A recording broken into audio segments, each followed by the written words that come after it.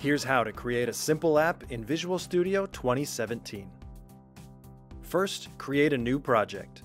We're going to use the C# programming language for this example. Under Templates, click on Visual C# and Universal. Select Blank App and name it Hello World. If this template isn't available, you may need to reinstall Visual Studio and be certain to include the UWP SDK. You'll be prompted to select the version of Windows your app will support. For now, the default settings are fine, so just click OK. Your project will now be created. If this is the first time you've used your computer to write an app, you may see the following screen.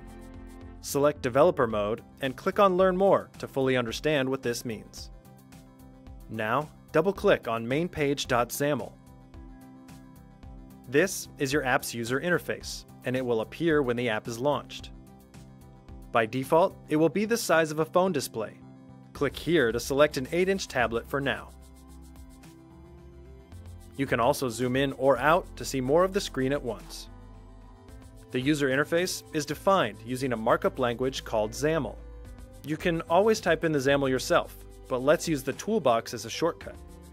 We're going to add a XAML control called Button, which, as the name suggests, adds a button to the screen. Click on Toolbox and Common XAML Controls. Drag a button and drop it onto the blank app window. Click on the button and look at its properties listed on the right and the XAML code listed below. Change the text in the XAML code. Notice how the button text also changes. Let's test our app. Press F5 or click on the Run button. The app will be built and launched. It doesn't do much yet, so let's change that by making the button do something. First, stop the app from running. Let's add an event handler. An event handler is code that is called when your user clicks on the button. The quickest way to add one is to double-click on the button, and the event handler code will be generated automatically.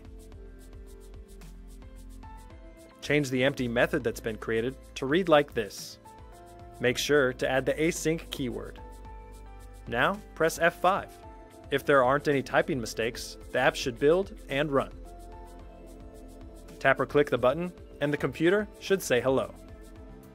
Hello, world. Congratulations, you've just written your first app. For more information and links to documentation, head here.